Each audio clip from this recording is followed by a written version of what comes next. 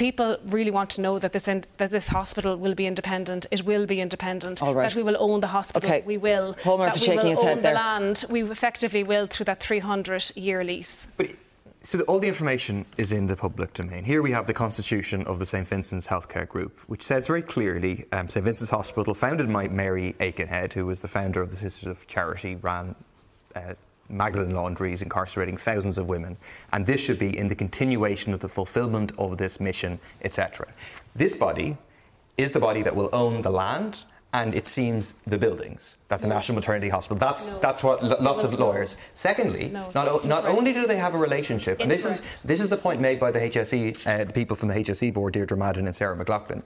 They have a landlord relationship with the National Maternity Hospital. They also have 3 directors on the board. On the board, that's the ethos that they will be pursuing. All right, OK, Sinead, can I just make one point, is that the government is under pressure on this issue. There is no religious ethos. People power is needed. There's a protest at 2 o'clock at Saturday at the door. It's very important people know all right, no, people can read it themselves. Hildegarde, that's fine, and I think that point has been made clearly. That's the opinion on government on it.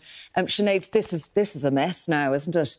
I mean, you've had government TDs contacting you about how to respond to this. Is that right?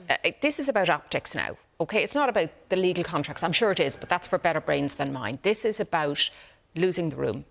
And if you do not have people with you, and it is the taxpayers who are the client here, then you have to look at how that contract is set up. I find it ironic that on the same day that the Children's Minister had to apologise in the Seanad for all the illegal adoptions that took place in this country under the auspices of, yes, the state and the church. On the same day in 2022, we are dealing with this stuff again.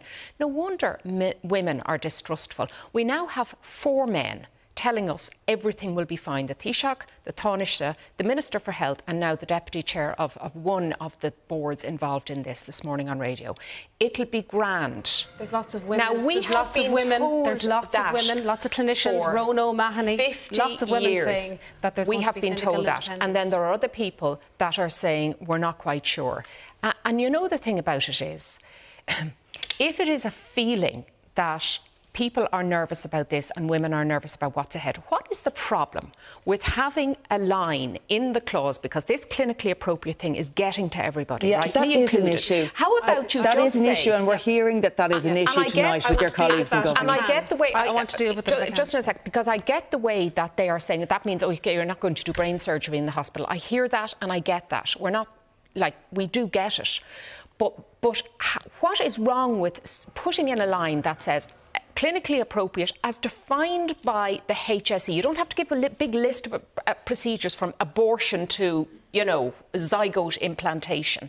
You have to say, as decided by the HSE, not decided by that board of whatever members are placed on it by the Hildegarde, this is clearly the sticking point on the clinical appropriateness. And it's really we keep hearing it's a maternity hospital, it's not for cardiac surgery, it's not for other things, it's for women's health. But it hasn't assuaged concerns. No, it's really important, and I'm glad you give me the chance to answer it. And I get the concerns, and these are questions that I had, that I have got answered, that I am now, I'm clear that there is absolute independence. It's clinically appropriate and legally permissible.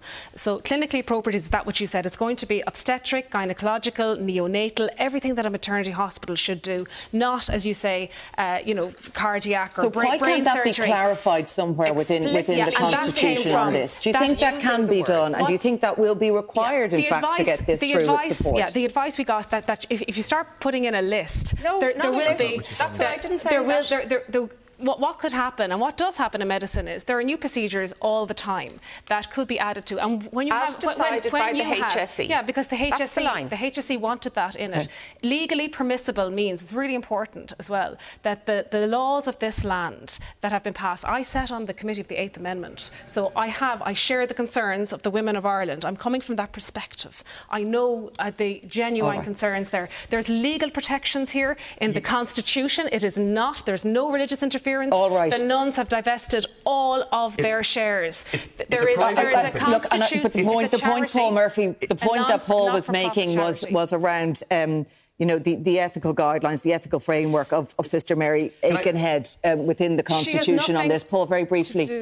All we have from the government, you saying I'm going to clarify the issues around clinically appropriate. That's your word. That's useless to people. In 100 years' time, that's also useless. Because it's not contained, it is not defined in the lease. It's not defined in the lease whatsoever. So you can have a dispute between the landlord, which is pursuing the mission of Mary Aikenhead, and who's going to decide upon it. Okay, I want to come back to Priscilla. Priscilla, sterilisations don't happen in Vincent's.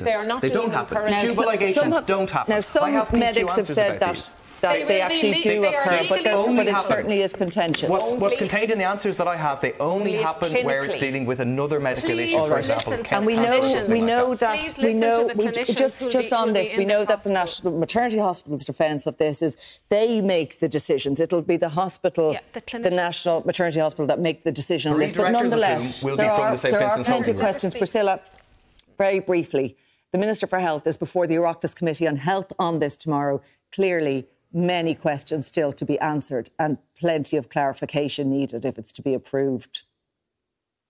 That's correct. Really, as Sinead said, he needs to win the room. He needs to convince people that there are enough protections in place and that they can get this going, because if we do see a stalling of the project, it will probably be delayed for many years. But obviously, we have to do it correctly. So there is an awful lot of pressure going forward. And I can completely understand the concerns of clinicians, because in the St. Vincent's Healthcare Group, previously, there would have been criticism over clinical trials and religious interference and ethos and whatnot. And we know as a country we are quite far behind when it comes to certain procedures in Ireland, medical procedures, because of religious interference. But again, a lot of pressure tomorrow. There is a lot of hope, though, on the side of the Minister that it will actually go through.